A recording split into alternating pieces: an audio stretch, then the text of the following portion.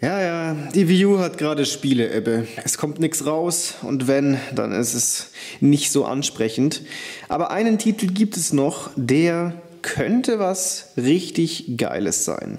Viele sagen, das ist das beste Wii U-exklusive Spiel momentan auf dem Markt. Dass es einen unglaublich geilen Humor besitzt. Und naja, deswegen möchte ich mir das natürlich auch mal anschauen. Es ist Lego City Undercover. Ja, GTA für Kinder, sagen die Lästertanten, aber ist mir scheißegal, wenn das Spiel cool und lustig ist, dann ist es halt GTA für Kinder. Für mich ist es mal was ganz Neues, so ein Lego-Spiel. Und die Verpackung, also die Limited Edition, ja, man kann sich ja auch runterladen, ist aber nicht zu empfehlen, also empfehle ich schon mal so oder so nicht, weil es viel zu teuer ist, aber in diesem Fall empfehle ich sogar doppelt und dreifach nicht, weil wenn man es runterlädt, dann ist es über 20 Gigabyte groß, wenn ich mich nicht irre, also mega krass. Also macht das nicht, macht das bloß nicht. Kauft es euch im Laden, die Retail-Version, muss ja nicht die Limited Edition sein, auch wenn die wirklich cool aussieht, ja. Hier, schau mal, siehst du? Ist schon geil. Was befindet sich denn darin? Und da haben wir auch noch ein paar Szenen zum Angucken. Möchte ich nicht kaputt machen, aber Gott sei Dank lässt es sich auch sehr leicht öffnen. Ja, da bin ich ja sehr dankbar. Das hier ist das Spiel. Was haben wir da noch drin? Ah genau, das ist diese Figur. Die Figur ist nur in der Limited Edition mit dabei. Chase McCain. Das ist unser Protagonist. Weg damit. Aus dem Bild. Fokus ist jetzt auf der Spielfigur. Komm raus, Chase McCain.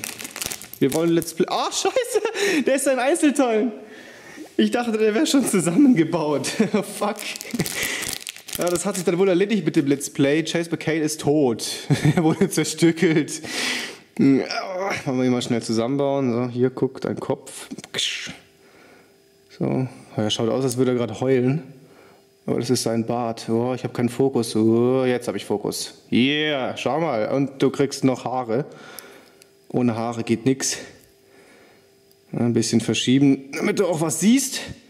So, jetzt siehst du gut aus. Eine Knarre fehlt dir noch, aber die kriegst du bestimmt dann im Spiel. Auf jeden Fall ganz nett, diese Original von Lego herausgebrachte Chase McCain Figur. Aber zum Spiel.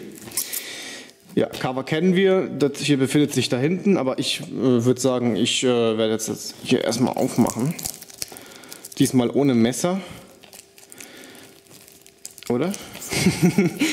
Komm schon. Ja, genau.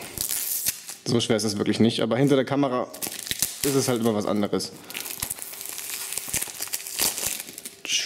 So, da ist er. Das ist da hinten.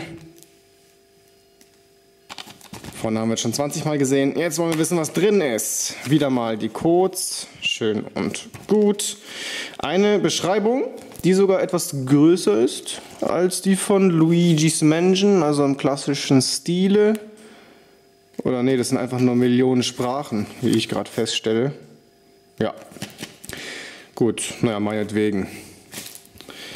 Ja, Crap, wie immer, Sicherheitsinformationen und so Mist braucht keiner. Und das Cover, ja gut, ist das gleiche wie vorne auf der Hülle. Dann würde ich sagen, werden wir, denke ich mal, viel Spaß damit haben. Das Let's Play startet schon heute im Laufe des Tages, so gegen Spätnachmittag würde ich mal sagen. Mal gucken, wann ich das schaffe hochzuladen. Das hat man mich vielleicht sogar gesehen hinter der Kamera. Voll fail, aber ist egal. Ja, bis dann. Ciao.